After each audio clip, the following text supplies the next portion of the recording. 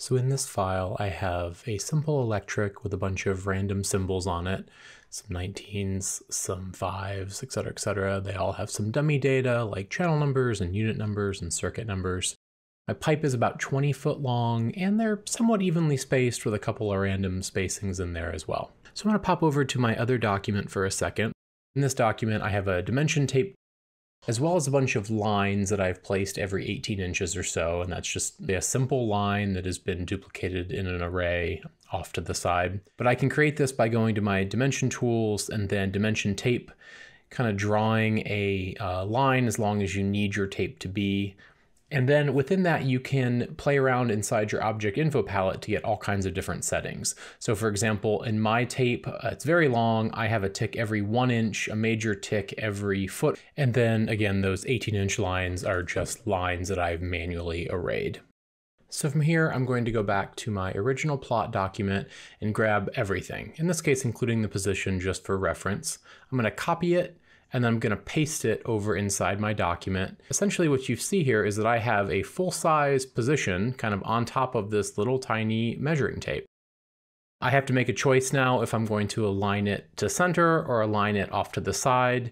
It's going to be different depending on what kind of position you're using, pipe or truss or whatever. I'm going to choose to do it off to the side for today's demo. I'm going to delete the position itself because I don't need that anymore. And now I'm left with my symbols. And of course they have all their information on them. And now all I have to do is change the symbol itself to be something that I've made that fits on the tape.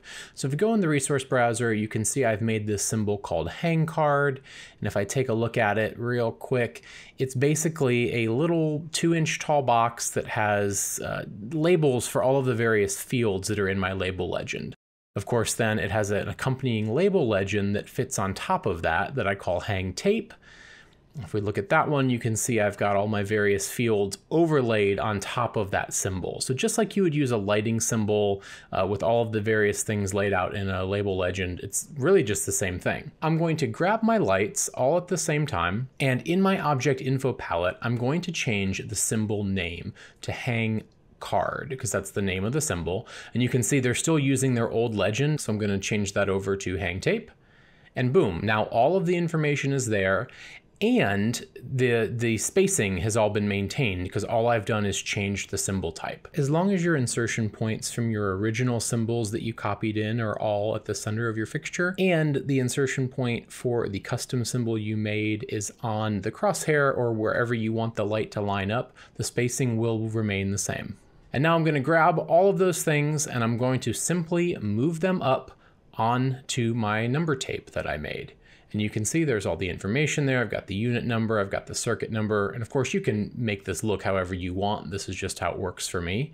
But now I have a hang tape that is the length of my electric in a 1-to-1 scale with the correct spacing for all of my various fixtures pulled directly in from my plot. And then the last thing to do is to print it. So I'm going to go to my page setup. I'm going to make a page size that matches whatever label printer I'm using.